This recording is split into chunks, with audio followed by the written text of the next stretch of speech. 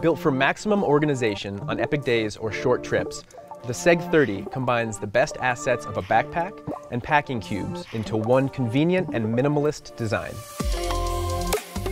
Access the full 30 liters of the pack through the 4 segmented zipper pockets, organizing items by type, day, or activity.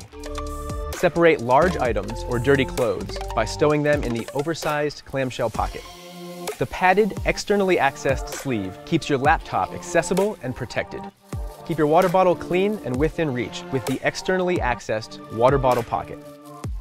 Comfortable shoulder straps make for easy travel with this carry-on compliant pack. Made from waterproof nylon with a UTS Ultra Tear Strength coating, this pack is both durable and weatherproof. With Matador's SEG30 travel backpack, everything is just one zip away.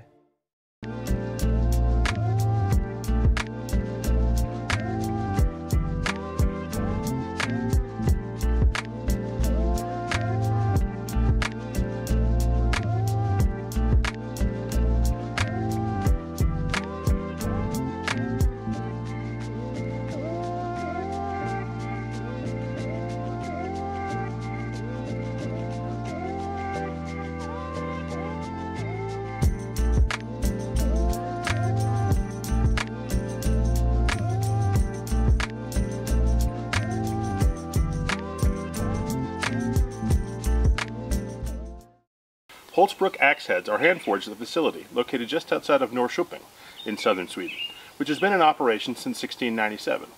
Each head is struck around 70 times to create the right shape and density. The head is made of Swedish carbon steel and has a 1 inch or 2.5 centimeter hardened and tempered zone, with a hardness of 55 Rockwell C, which creates a durable and sharp edge even after many sharpenings. The American hickory handle is hand-sanded and oiled, with several coats of linseed to condition and protect the wood. The Hults Bruk Kisa is a medium-sized felling axe for medium to heavy work. The axe is compact enough to be easily carried, yet efficient at chopping, limbing, and other related work. The axe has a head weight of 2 pounds, or 900 grams, and a total weight of 1.85 pounds, or 1,300 grams, and a handle length of 26 inches, or 65 centimeters. The Kisa is named after a small village just south of the factory. Information about maintenance, rehandling, sharpening, and even about vintage Hults Bruk axes. It features full tank construction with a 420 high carbon serrated edge blade for strength and versatility. It's coated in black ceramic for low profile use and corrosion resistance. The knife's handle has a rubber overmold engineered with a diamond texture for superior grip in all conditions. The modular sheath has snapped together components that allow you to mount the knife in multiple ways, using MOLLE or vertically or horizontally on a standard tactical belt. Proudly built in Portland, Oregon, this is the StrongArm fixed blade knife.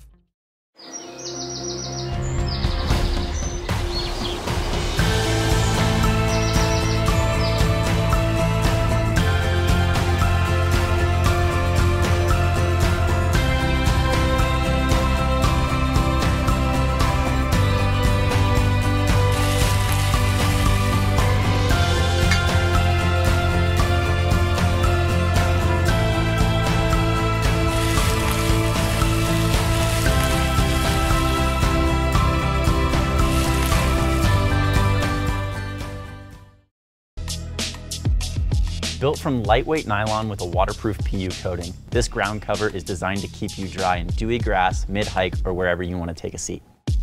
The full-size version seats 2 to 4 people and includes attached corrosion-resistant ultralight stakes to prevent the blanket from lifting in the wind, while the Mini seats 1 to 2.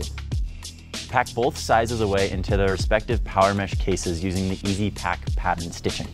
Simply fold in half along the seams and continue to fold along the lines of the pattern until you can slide the case over the pocket blanket. The case for the Pocket Blanket Mini accommodates a key ring or carabiner so you can attach it to the outside of your pack or keychain. Never be without a place to sit with the Pocket Blanket and Pocket Blanket Mini. The Yeti 200X, our newest and smallest of the Yeti lineup. At 5 pounds, this bad boy is 7 pounds lighter than the old Yeti 150, so it's just that much easier to pick up, grab and go, throw in the car, whatever you gotta do. Compared to the Yeti 150, the Yeti 200X has been improved in every way, size, weight, and performance. The inverter is stronger at 120 watts with a 300 watt surge. We've got 4 USB ports. The 2 on the outside are 2.4 amp USB-A's. And then the 2 in the middle, the smaller ones, are the new USB-C's. One USB-C will output up to 18 watts to your devices. The other is a 60-watt power delivery port that can be used not just as an output, but also as an input. Our 12-volt has a 10-amp shared port, so both our LAL 6mm port and the cigarette port can put out 10 amps worth of power. When it comes time to charge this little battery, what we've actually done is put the input port on the back for the first time. So now we charge right through here, same way we did before from the front. From the wall, we can charge at 50 watts. So this thing's gonna take about 3.5 hours to charge up, but we can actually maximize a better solar experience now that we have a maximum power point tracker charge controller in this thing, instead of the old PWM charge controller. If we put a 100-watt solar panel on there, we can charge this thing up in about 3 hours. You can also charge it from the car with our car charging cable. If you use our 5-amp setting, you can plug it right into the cigarette port, so while you're traveling, you can be charging this thing up. Lastly, the Yeti 200X can be charged using the USB-C power delivery port. Probably by now you're wondering what this guy can power. Pretty much it's a small device powerhouse. It can run anything that's going to be charged off of USBs, and of course it's fully Goal Zero compatible. So anything from our lanterns to our camping lights, any of our smaller battery packs that you'd want to plug in, keep those charged just fine. Outside of Goal Zero devices, is we can charge a ton of things like GoPros, laptops, and even most small tool batteries. All we really have to do is plug it into the USB-C port.